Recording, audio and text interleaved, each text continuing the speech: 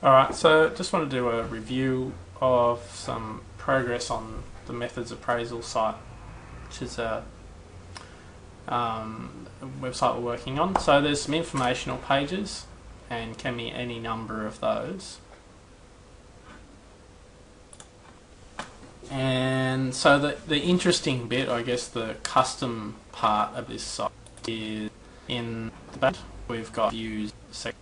So we've got to review, and we go to edit review, the review name, and it can have description. It can have a which to go into it to, and sponsors were assigned, and that goes through this checklist of items. So and each checklist item has 3 elements: the good, the dubious, and a question. And there's a whole bunch of those all the way down the page.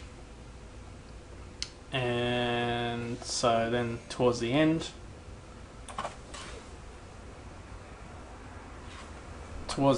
we've got summary, statistical suggestions, and space for 3 questions.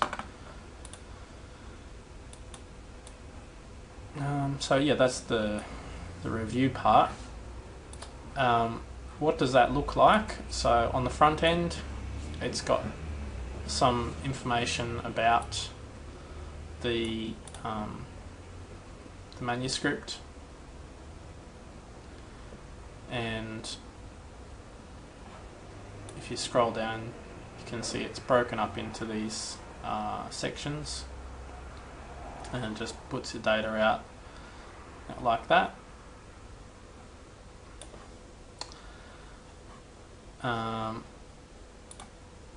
So the journals can be categorized and subcategorized.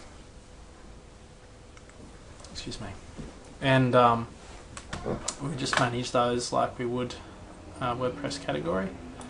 The sponsors, we're using the tag system, and we can edit and replace those quite easily.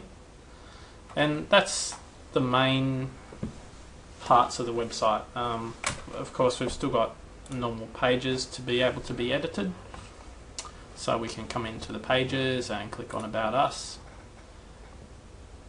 and then we can put in some text into the About Us box and type all those things in there. So that's the main aspects that we're interested in with this.